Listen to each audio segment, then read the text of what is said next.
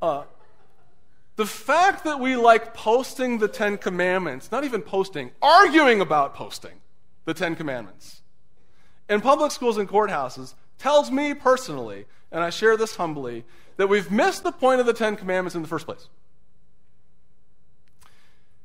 Who did God give these commandments to? Israel. And then by extension, the church. After having established a relationship with us, after having saved us from our slavery, he gives us his law. He did not give these laws to America. He certainly did not give these laws to the U.S. government or to the judicial branch. He gave them to us. And for us to insist on posting and displaying the Ten Commandments in public places would be like me printing up copies of my Herndon rules, marching into all of my neighbors' houses, slapping them on the refrigerators, and saying, "These are my rules, now they're yours. Remember, flush." If you were one of my neighbors, how would you react? I don't think so. I mean, my house, my rules. And then they would ask this, "Who are you anyway? I don't even know you." I mean, people don't pay attention to rule. Then they would call the cops. People don't pay attention to rules given to them by someone they don't know. Wasn't this the battle cry of the American Revolution? No taxation without representation. We don't know you, you don't know us, you don't represent us, we're not going to pay your taxes. This is why God did not give the Ten Commandments to the Israelites before he saved them from their slavery. He got to know them first. He proved his deity to them. "I am the Lord your God who brought you out of Egypt, out of the house of slavery." Then he gave them the law. And it's why posting the Ten Commandments in public schools misses the point. The public doesn't recognize the divine lawgiver. They haven't been saved by the lawgiver. Giving them the law is getting ahead of ourselves. I mean, if we want to show the world God, here's a radical idea, okay, radical notion, just think about it. I came up with this by myself. Okay, if we want to show the world the glory of God and the glory of God's law, why don't we live it? Instead of arguing about posting it. Especially when we don't even know it. So we're going to study the Ten Commandments this fall at Rooftop because we don't know it, we should know them, and we think we know them. And we're going to start this morning with the first commandment here in Exodus chapter 20, verses 1 through 3. I'm going to read the introduction again to you to get a running start here, and then the first commandment's pretty short.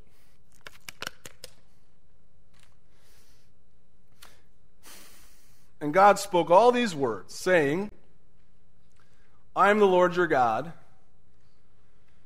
who brought you out of the land of Egypt, out of the house of slavery. You shall have no other gods before me." Now, when I first read this law, I actually wondered if God says he doesn't want us to have any other gods before him. Does that mean we can have gods after him? I mean, you guys are kind of like shaking your heads like, no, but that's what it says. We have no other gods before me. Well, does that mean we can have some gods after him? Like money, God, me? Have gods I mean, I'll promise God he'll be my first God, my big G God. Can I have some other gods? I'm just a loophole guy, looking for loopholes. Get to know the verse a little bit. You actually find out that a literal rendition of this is that we should have no other gods in his presence, before me. No other gods in my presence. Now, where's God's presence? Everywhere. So what's the command? No other gods. In this first commandment, God is demanding the exclusive worship and devotion of his people and is promising to be worth it. And this is a big deal in the ancient world. In the ancient world, people tended to worship many gods. I mean, in our culture, we all just kind of talk in generic deistic terms to God. It's kind of this bland monotheism. At least it's monotheism. But in the ancient world, they had a different God for every single need. If you needed to get pregnant, who did you sacrifice to? Fertility gods. Needed to win your war, who did you pray to?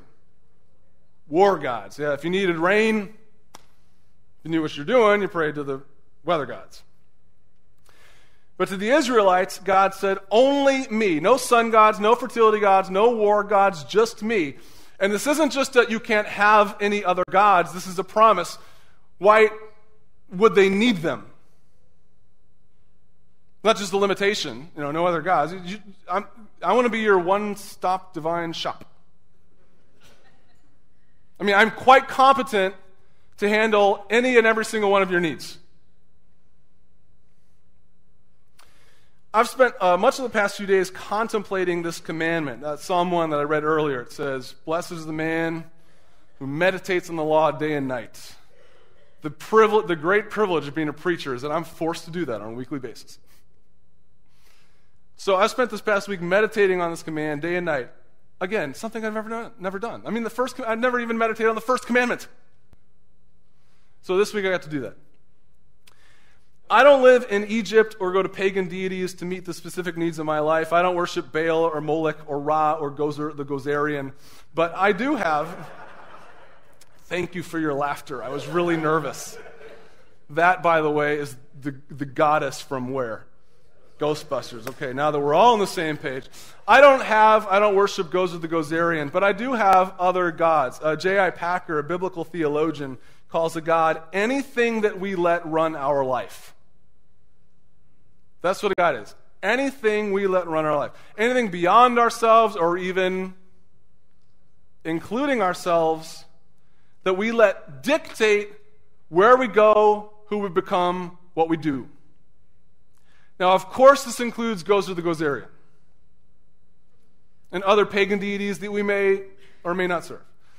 But it also includes activities, ideas, people, family members, philosophies, etc. Anything is capable of running us. And it's why Paul talks in 1 Corinthians 8 about these so-called gods in heaven and on earth. Indeed, there are many, and I love that Paul's like using quotation marks. Indeed, there are many gods and many lords. There are many so-called gods and lords that I let run my life, sometimes without even knowing it. I've had the opportunity this week to be reminded of what those gods and lords are. What are my gods? Here they are. What do I let dictate my behavior and attitudes? For starters, opinion. The opinions of others. I am a slave to the opinions of others. I want them to like me, to regard me. I want them to be impressed. I want them to think I'm cool, smart, creative, hardworking, healthy, funny, relaxed. I know this is a God. It controls me way too much. It's one thing to want to be respected by others, but it's another thing entirely to be so obsessed with their opinions that I adjust who I am and what I think to suit their expectations. Well, here's another God I worship. Time. More specifically, whose time? My time. Time is the most valuable thing in the world to me. I hate wasting time. I hate that I don't have more time. I hate sleep because it just feels so wasteful. There's so many other things I'd like to be doing with my time. In fact, if I could have a superpower, I would be like no sleep man. Other people would, I would fly, or I would, I don't know, what would your superpower be? Walk through walls? Sure, right. I would be no sleep boy. Because then I could have so much more time. There's so many things I want to do with my life. I mean, if I could buy more time, if I could sell my soul for more time, I would entertain the offer. I multitask all the time to make better use of my time. I use my cell phone while driving. I don't text while driving. but I text at stoplights, which is just stupid. But I reassure myself. But, I'm not moving. But other people are moving quite fast around me. And even when I'm talking on my cell phone, I'm like, I shouldn't be doing this. This is really stupid. I mean, I can see, but... And also, that stupid lady over there who's talking on her cell phone, she needs to get off. But this is an important conversation. You ever done that? They need to get off the cell phone, but this is an important phone call. Also, if someone interrupts me, I find myself incredibly irritated because it's like interrupting my worship of the time gods. This week I got sick, for example. I hate getting sick. Why do I hate getting sick? It slows me down. I mean, on Thursday, I had to take a nap, which is like the worst use of time. And I got sleep the night before, but apparently I didn't get enough, and now I'm sick, and so I got to take a nap, and I'm just like lying there, feeling guilty, trying to nap. It was the most unrefreshing nap I've ever had in my life. What other gods do I worship? Success. The success gods. I've always wanted to succeed. I've wanted to accomplish and achieve. I was the kid in high school who had all the awards and led all the groups. Student body president, did I ever tell you that? I did? Oh. You saw it? Oh yeah, Carla, you were there, right? So you can confirm this. It's true. Did you doubt it, though? FCA president, NHS vice president, prom king.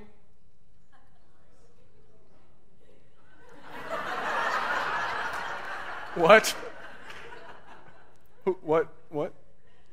Somebody said something funny. It was kind of about me, but I don't know what it was.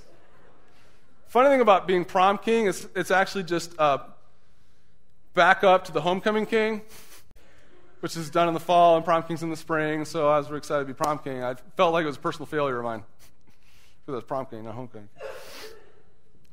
I didn't know what I wanted to do with my life, but I knew I wanted it to be big, I wanted to be in charge, and even when I went to work for the church, I worked from my own sense of ego as much as I did God's call. I wanted to build a big, successful, rapidly growing church, not just because the world needs another one of those, which I believe, but because I worship the success God, and that's what the success God desires. Those are my gods. I don't have statues or anything, but I have them. I have more too.